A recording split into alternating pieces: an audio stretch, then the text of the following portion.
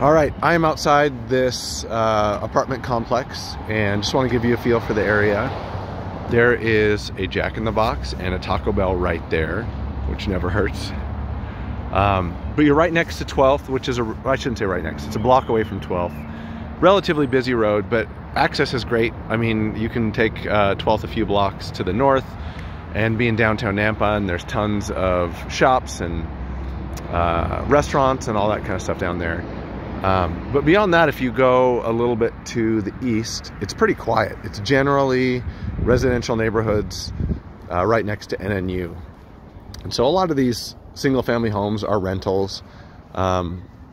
This neighborhood has a mix between stuff that's really well kept and cool and stuff that has obviously been rentals and neglected for a while. So it's a mix like you see a lot in a lot of kind of college areas. But anyhow, that being said, the townhouses or the apartments are right here. They have a little sign out front for the Colorado townhouses. It looks like there's been asphalt repairs. This doesn't look like it's brand new asphalt. All of the roofs do look pretty new here. I just did a quick walk by and I didn't see any obvious graffiti or anything on the buildings. It doesn't look like exterior paint has been done recently on these. I don't see any obvious damage to the paint, but it could use a little bit of attention in the exterior. Looks like they have a little spot for landscaping stuff right there. These buildings in the back, it looks like they all have window ACs rather than central, which makes sense for this type of build. Yeah, I can see some spots on this one back here where there's some chipped paint and stuff on the exterior. So that's something I would take into consideration, that these probably are going to need some exterior paint sooner than later. Not a lot of outdoor space. You can see there's a little bit of grassy space here. It looks like I don't want to go in the backs right now, but it looks like there's not much space in the back. Everybody's got a little patio and maybe 12 feet or so for the fence. Second building in the back here. They generally look pretty well kept though. I mean, I don't see any junky cars out here. I don't see any obvious damage or neglect. I would say that it's pretty appropriate for the age of the buildings and the area, that what I'm seeing here. I can't tell from out here which one has been renovated, other than the fact that this one and this back one, they all look like they have newer window units. And I'm assuming maybe that was part of the renovation, but I can't tell which is which.